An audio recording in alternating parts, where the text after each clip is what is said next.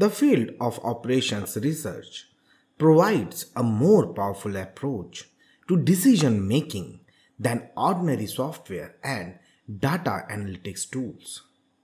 Employing operations research, professionals can help companies achieve more complete datasets, consider all available options, and predict all possible outcomes and estimate risk.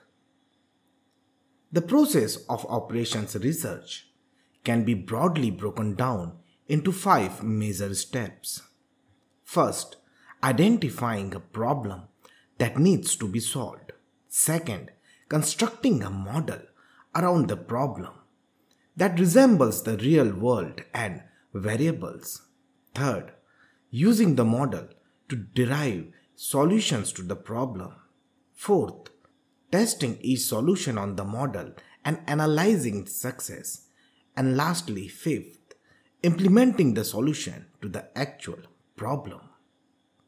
Let's understand the need to study operations research with some elaborative examples. Suppose you work in a company which manufactures bearings, universal joints, and couplings. If you want to know the optimum number of units of these products to be manufactured and sell in the market, you can increase your company's valuation exponentially. This can be achieved by making use of some operation research tools, as such graphical analysis, slope method, or the simplex method. If your company has many branches all across the country, and you want to deliver your products to various cities in the most optimized way, transportation model will then come into play. Or imagine you are having a machine shop in which numerous machinists work.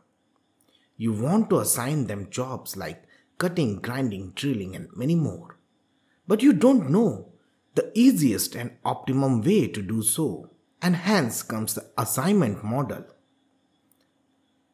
Or if you want to find the best order for the flow of jobs between n number of machines, sequencing model will be very helpful.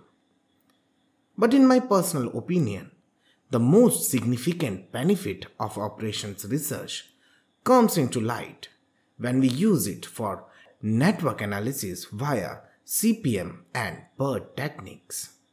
These two methods help in determining project completion time and ways to optimize it.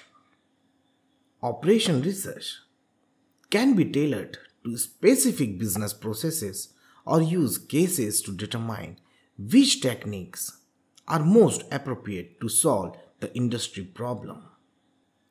The implementation of operation research is indeed boundless.